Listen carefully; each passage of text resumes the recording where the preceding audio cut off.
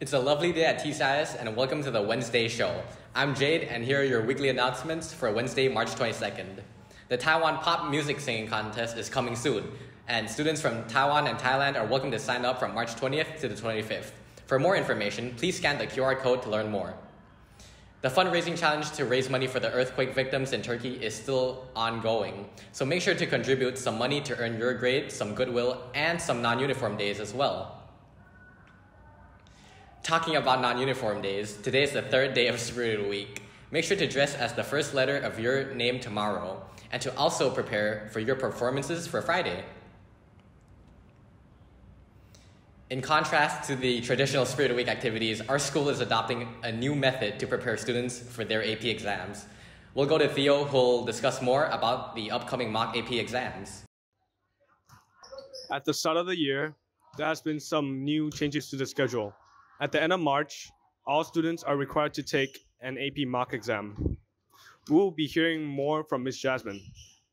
What is AP mock exam? AP mock exams are an opportunity for students to get practice with not just the exam content, but the actual process of an AP exam. So not just are you answering the same kind of questions, but you're going to come in and sit in a room that's set up the same way. You're going to hear all of the instructions the same way that they'll be presented on AP exam day. So not just does it help you to prepare for the content, it also helps you to feel more comfortable with the process. AP mock exams are new this year in a school-wide format. Many teachers in the past have given practice exams to help their students, but we really want everyone to be prepared for the way the exams are presented, not just the question types. I think it's a good idea. I would have done it in class by myself, even if we didn't have it next week. But it would have been in class in 2 parts instead of the schedule that we have next week. So it's a good idea to know the exam format and to get the feel of an AP exam, how much time you have and how fast you need to write all the questions. But this year I feel like they had the exams too early. Like, why are there mock exams at the end of March? Kind of thing, because I feel like we have an entire April like that's in between, so I feel like the mock exam should be like in April, not in March. Good luck to all students that are taking the AP mock exam. I'm Theo, reporting for the WTV. So don't forget to study for your mock exams, as your grades are on the line. These mock exams may be stressing a lot of students out, but let's see how one student has been relieving her stress and benefiting from it at the same time. Now I'm here with Cheryl to talk about her passion in art and how she analyzes it to earn money. Well, the first time when I started doing art was a long time ago when my sister introduced me to drawing mermaids, and I really liked it, so I've been drawing every single day since lower school. I started doing commission for like free in like a game community, and I thought that I should start getting paid from doing it, so I opened my commission internationally and I got some customers, and it has been really fun. So I have a website and I update my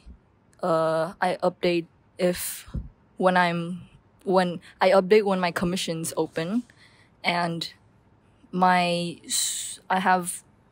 have my socials linked on my website, and it's linked to my Instagram, Twitter, so they can contact me from there. My commission is currently closed because of schoolwork, and I only open it like during breaks and stuff. I'm Chichi, reporting at TCIS from WTV. It's fantastic to see someone so devoted to their craft that even other people want a taste of it. It's clear to see that Cherry has a special relationship with art. A few weeks ago, we heard from a few students what they would consider a red flag in relationships. So let's take a look at what TCI students would consider a green flag today. Hello everybody. Today, we're going to be finding out what people look for in their relationships. Who am I here with? Nini. Eric. Samai. Calvin. Hello, Calvin. What is your green flag?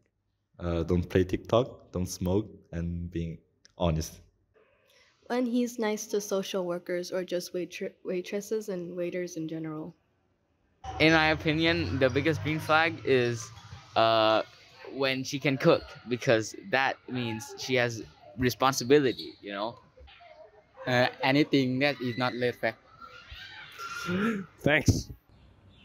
If you have any announcements to make sure to submit them on the WTV Google form.